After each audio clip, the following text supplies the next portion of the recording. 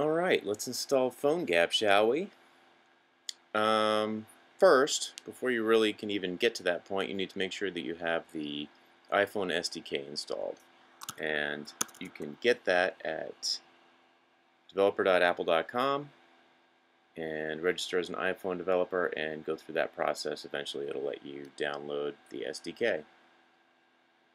You also need to make sure you have Git installed, which is a command line tool that you can find out if you have Git installed by launching the terminal application, typing man git, and if you see this instruction page come up, it means that you do have Git installed.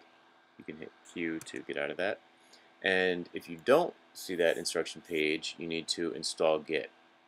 You can install Git by visiting help.github.com and let's see, where are you? Click on installing Git over in the right sidebar there.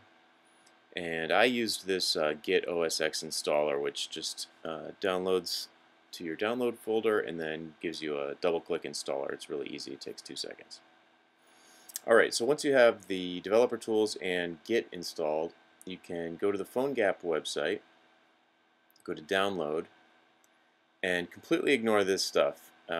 Sure, the Toby guys have some reason for having this up here, but you can't really directly download anything, the latest version of PhoneGap from here. So just ignore that and go straight to the Git repo. Takes you to this page, and we're going to scroll down to this information. It's getting started information. I'm going to copy that instruction there. Back to the terminal. I'm going to move to the desktop and then paste that in there and hit enter. And you can see that downloading in the background. Doesn't take too long. Now we're going to go to get the submodules. The root PhoneGap install doesn't have any information in any of these directories. It's just a skeleton. So now we have to get the submodules.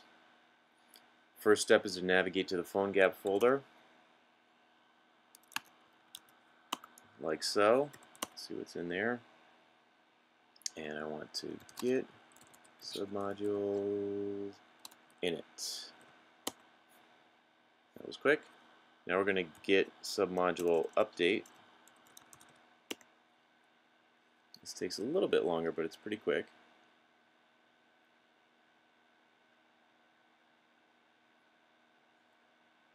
Alright, great. Now, if we go, this is not obvious. If we go into the iPhone directory,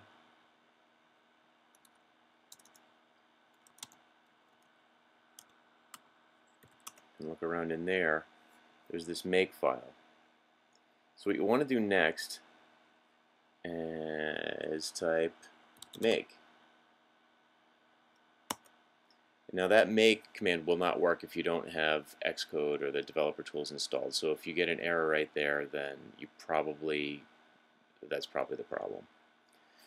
Notice that I get these 2 warnings here. Those are not an issue. You can ignore those. Okay, the next step is to list this directory. See this PhoneGap libinstaller.pkg? We want to run that installer by typing open PhoneGap lib installer, and that's just going to launch the regular installer. Continue, continue. You need to actually click on this to activate the continue button and install.